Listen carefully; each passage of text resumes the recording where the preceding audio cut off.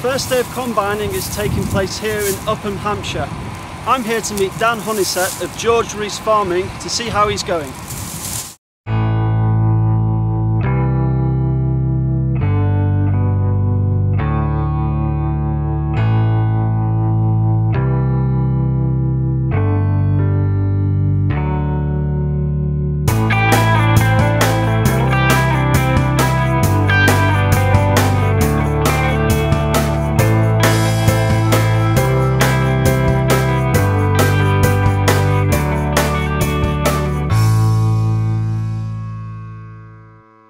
Dan, today's the first day of combining, and how's it going? It's going pretty steady. We've just bought a new combine, brand spanking new out of the shed, so we're just trying to set that up at the moment. The grain itself is fit, but the plant is still very green in the bottom, so going very steady, but we've made a start now, so that's the main thing.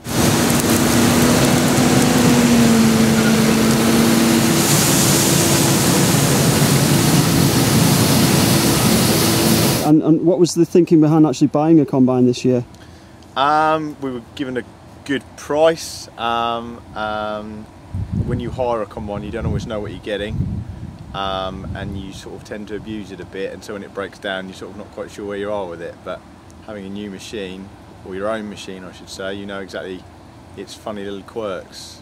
And also we're trying to start yield mapping this year, and the John Deere does that, and we're going to be doing that with Hants over at Bolton. They'll be helping us with that. It's also got the green star guidance, so you can drive in a straight line without actually using the steering wheel, and lots of clever things, field mapping as well, so that's some of the things it does. I see. And what do you think the outlook is for this season? I don't think it's going to be particularly great, because a lot of the crops, the wheat especially, looks like it's actually dying on its feet where it's been so short of rain, but you can never properly tell till you get into it.